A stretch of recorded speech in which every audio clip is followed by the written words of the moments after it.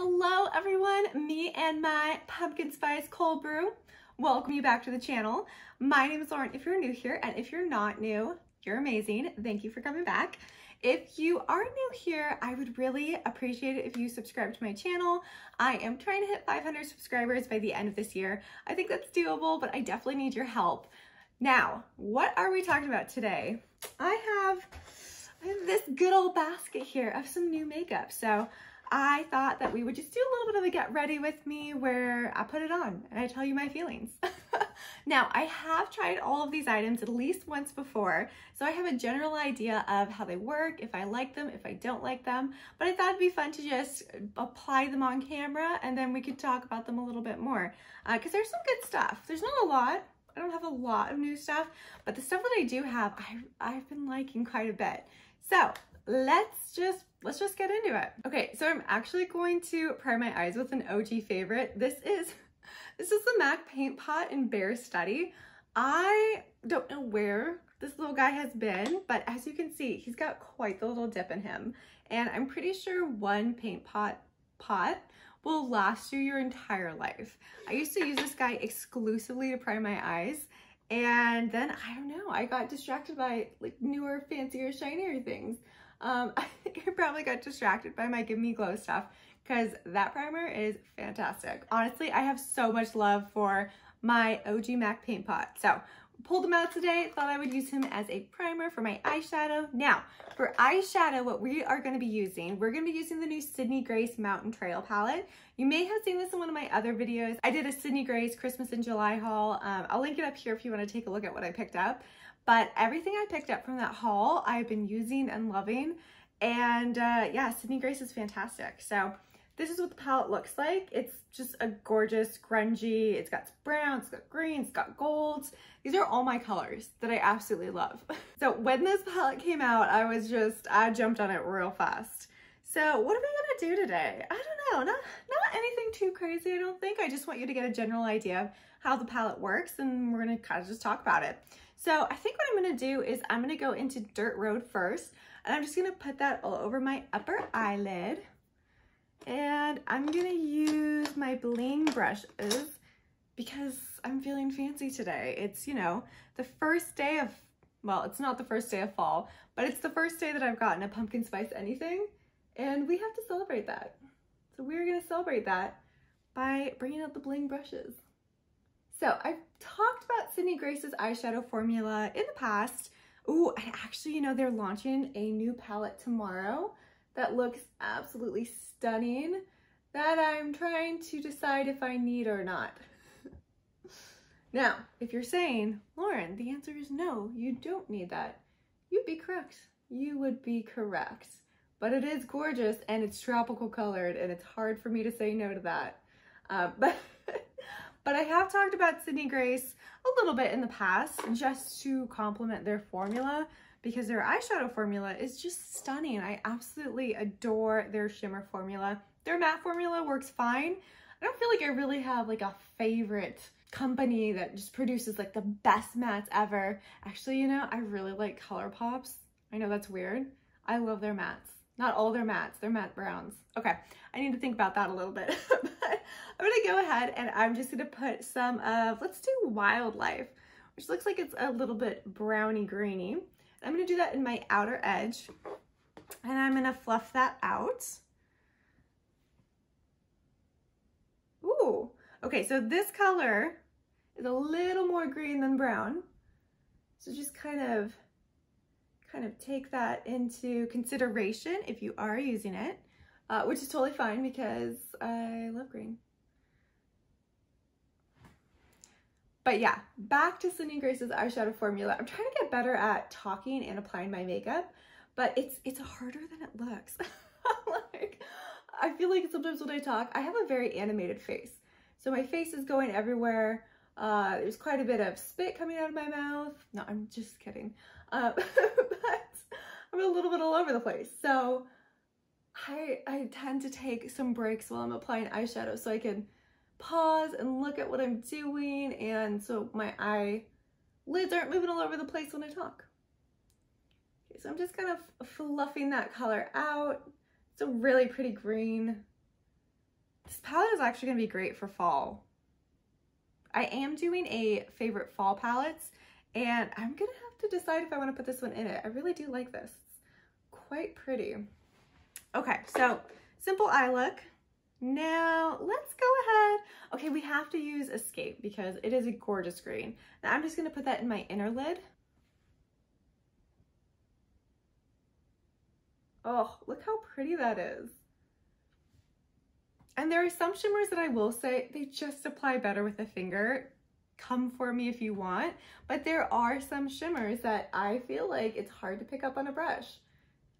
Sydney Grace, for the most part, I don't have that issue. Like, this is going on great on the brush. It's laying down beautifully, and you're getting the full impact of the color. And oh my God, it's so pretty. It's like a golden olive. Oh, love it. Love it. Okay, so next, there's a little bit of kick up in the pants, but I haven't gotten any fallout on my face. Okay, there's a little bit. Hang on, I lied. There's a little bit of fallout, but not much. Oh, I think part of that is just my skin too. So next, what I want to do is, I think I'm just going to go into Backwoods, and I'm going to just put it under my waterline.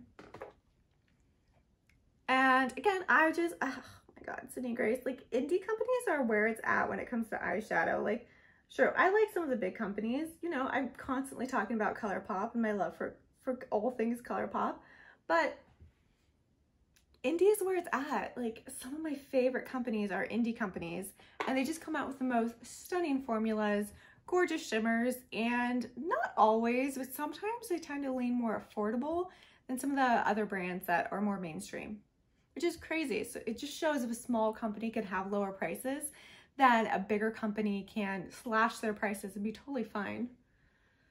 Okay, I'm gonna go ahead and do my other eye off camera and just do that really fast. I just wanted to give a little bit of an example of how this palette works. Okay, so I don't have a new liquid eyeliner to try out, so I just used my trusty NYX Epic Ink liner. I'm bummed because this one has definitely given up the ghost. It leaks all over my face now. So it was this close to ruining my look today, but I stopped it in time. Anyways, I need to get a new one of this because it's amazing. This formula is, there's nothing better. But I do have a new mascara that I'm actually really excited about. So I have the new Blinc Lash Extension Tubey Mascara. Now, I love tubey mascaras so much. They are phenomenal. They literally form little tubes around your eyelashes, and they make it so much easier to take off at the end of the night. Normally, I don't have any issues just kind of getting my face wet and rolling the little tubies around in my fingers and then just pulling them off. Like, they're super easy to get off. So I love a good tubey mascara. We actually tried one not too long ago, the Cali Ray one, and that one is fantastic as well. So I'm really liking the resurgence of tubey mascaras. Now, this is what the brush looks for this one. And I have tried this one and I love it. It gives me lift, it gives me definition, it gives me a deep black color, which I have very light eyelashes. So I need some of all of that. I need lift, I need color. It's not quite as dramatic as, say, my Max Stack mascara is. My Max Stack is phenomenal. It really is. But it's also not something that I necessarily need to wear every day. I mean, I wear it most days because I love it so much, but it is a very dramatic mascara. This one, I feel like I can wear it more every day, and it is totally perfect for that. So I'm gonna do 2 coats. It's normally how many coats I do of my mascara. And look at that. Isn't that gorgeous? I really do like this one. I like this one a lot. Okay, so we have that one. And like most other tubey mascaras, when I take it off at the end of the night, I don't have any issues. I know there's a couple tubey mascaras out there that are really hard to get off your eyelashes, and you have to kind of tug at them, which who wants to do that? It's terrible. This isn't like that. This one comes off really easily, which I love. I just love it. Love it. I saw this pop up on Sephora's site, and then no one ever talked about it. I didn't hear anyone talk about it, which is kind of disappointing because it's so good. Okay, I don't have a pencil liner, but I feel like I want one. So I'm just gonna go in with my Charlotte Tilbury Rock and Kohl Iconic Pencil. And this is in the color Barbarella Brown. So let me put that on really fast. I do really like this pencil by Charlotte Tilbury. I really hate when pencil liners are tough and you have to like really rub them on your eyes to get them to work. This one works great. It's very soft, it's very pliable. It's a great pencil. Okay, so I did already prime my face and I used the Bobbi Brown face base because again, this is my tried and true. I normally try out any new foundations with the Bobbi Brown because it works on like everything. I haven't found anything that it doesn't work on yet. But today for foundation, we are going to be using the new Lancôme Teint Idole Ultra Wear. Was I even close? Teint Idole Ultra Wear Care and Glow. It has sunscreen SPF 27 in it, and I have mine in the color 120N. And you know what I love? They have an actual expiration date on here. So a lot of products are gonna say, oh, expires, you know, 12 months from the date you open it. And I don't know if you know this, but you can tell that by, it normally has this little image on it. So this one expires 24 months after date of opening. But this one actually has an expiration date, so February 24th. And I really like when it has an exact date. Now, this one I've used a couple times now, and I do tend to have drier skin. I've heard from a couple people that it doesn't work very well on dry skin, but what I have found out is as long as you're using a hydrating primer, and as long as you're going in with more of a light hand, this works great. I have not been having any issues with it. And in fact, I've been really enjoying it. So I just went in with one pump. I put that all over my face and now we're just blending it in. And I think this is probably my winter color. It's a little light for me right now. We're gonna add some bronzer, so it's all good. In terms of, you know, do I feel like it dries out my face? I haven't had that issue, but I have mainly been using it with the Bobbi Brown face base, which is the most moisturizing primer that I have. Is it the most? No, I have some oil primers. I feel like oil primers would not work good with this though, because it's not an oil-based foundation. So that would just be a mistake, but my oil primers are actually super hydrating. Now, the Bobbi Brown face base, it's just, I can't talk about it enough. It's so good. It's like an old product. I feel like a lot of the older YouTubers used to talk about it constantly. And now no one really does. I know a lot of people just don't like it, but I really like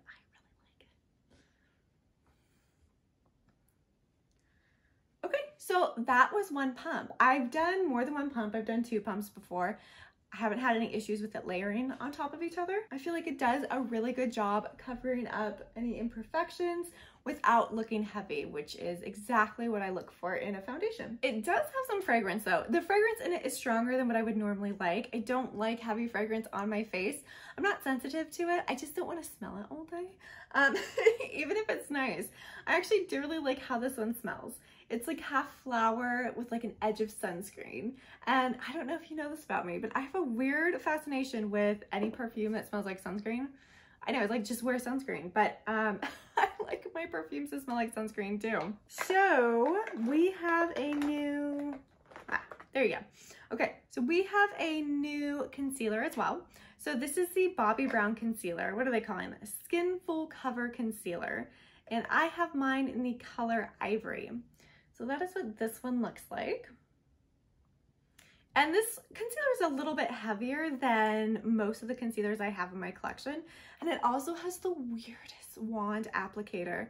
Okay, I hope you're getting this, but it's like, it looks like a vulva, right? I know my anatomy, come on.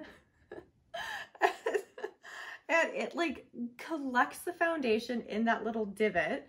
And it's kind of strange. I haven't had any issues with applying it. Just kind of tap it to the corner. It does release quite a bit of product, especially if you just put it on flat with like that divot right on your face. I feel like a lot of concealer today. It works fine. It's just weird. It's not weird looking, it's just unique. I don't think I've ever seen any other applicators with that shape. I'm not quite sure if they decided that that shape was more beneficial, but I mean, it works fine, so that's what's important. And again, this concealer is a little bit heavier than what I normally wear, which is kind of okay, but gotta be a little bit careful. Ah, I got it too close to my eyeshadow. Okay, I'm gonna tap that part in with my fingers. And again, I definitely got my winter color in this, but that's fine because it's almost winter, right? But I live in California and it is supposed to be 105 degrees on Monday. 105 degrees, it's fall, right? I saw that Safeway, one of our local grocery stores, they were getting out their pumpkins already, and I was like, put those back. They are going to explode in this heat. It is too hot for those pumpkins.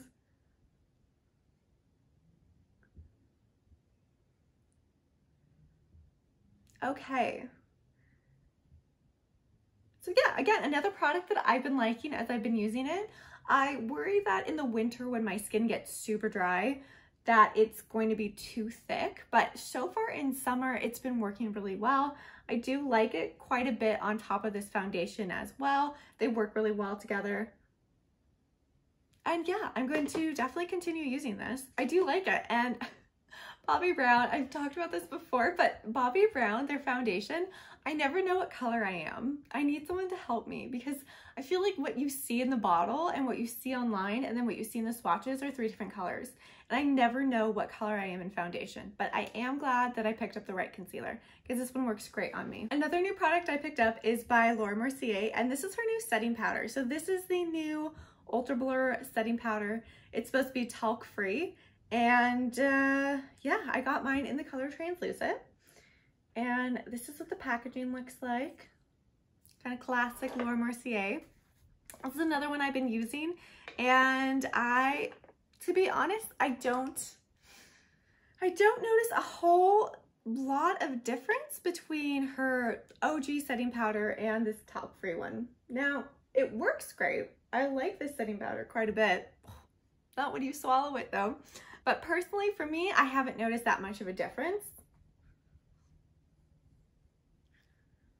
I think it's probably really beneficial if you do have any sort of allergy or sensitivity to talc, because now they have a product that's talc-free, which is awesome. But if you don't have an allergy or a sensitivity, I don't know if you necessarily need this one. Okay, I cannot talk and do setting powder because that goes right up my nose.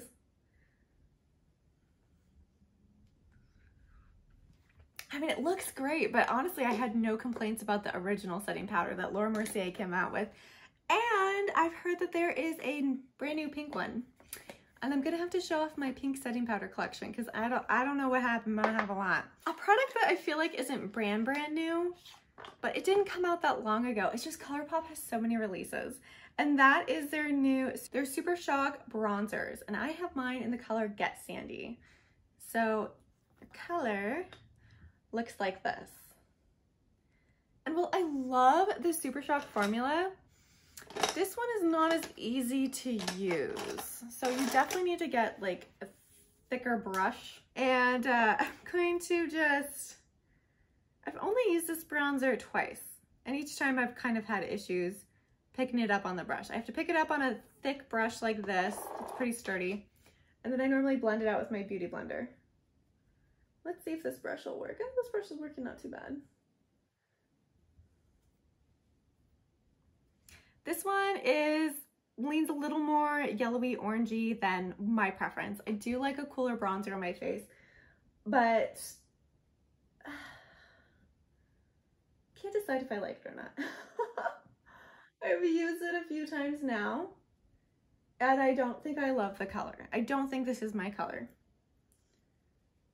It's pretty, and it actually goes on really, really well. I just wish there was a cooler tone color because this one is just too yellow, too orangey on me, and I am not a warm person. Well, I'm a very warm, welcoming person, but my face is cool. If anything, my face is neutral. So most of my foundations tend to be light neutral. That is the color I go for. Which is why it's so confusing by Bobbi Brown's website because I feel like the light neutral looks yellow. It looks yellow. Okay, blending that into the skin. Yeah, it's like, it looks like I've been using it a lot because it's got that dip in it, but that's just a Super Shock formula. And I will talk about their Super Shock eyeshadows for hours because it's so good, but I don't think it works as well in the bronzer formula. This is not like the first brush I've tried with it. I've tried it with a couple other things, and it's just, the color is just not the color for me. It's one of the problems. And I just don't like it. It's a little more difficult to apply on your face, and sometimes you want something that's a little bit easier, right? Next product I picked up, I'm actually not sure how new this product is, but I picked it up because I saw it in the store and I was like, oh, pretty. And this is by Ilia. And what is this? Let's talk about this. This is the multi-stick. So it is a multi-stick. Yep, that's what it's calling it. So I'm assuming it's for cheeks and lips. And it's got shea butter, orange peel wax, and avocado oil. And it's a really pretty color. Wait, is that a cat hair? How? Okay, ignore the cat hair on there. It's my cat, so it's fine. So I have used this on my cheeks quite a few times. I do like it. It's a very pretty color. It is pretty light, so you can kind of see it's blending in pretty well with my bronzer, but it is a little bit light. And I find it very similar to the NARS multi-sticks that they have, that they've had for a while, but it's a very it's a thicker formula. So it's not a cream, it's definitely a stick, and you have to apply a little more pressure on your face to get it on. And you probably have to layer it a little bit as well, like I did, to get the color you want.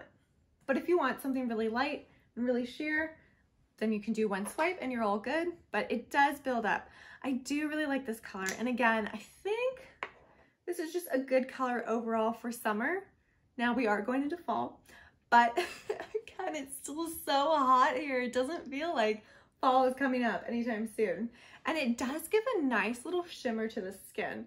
Like, I feel like my skin looks like it's glowing where I applied this. So it's pretty, it's pretty. I do like it, but again, it is a thicker formula, so you kind of have to tug on your face a little more than you would with other products.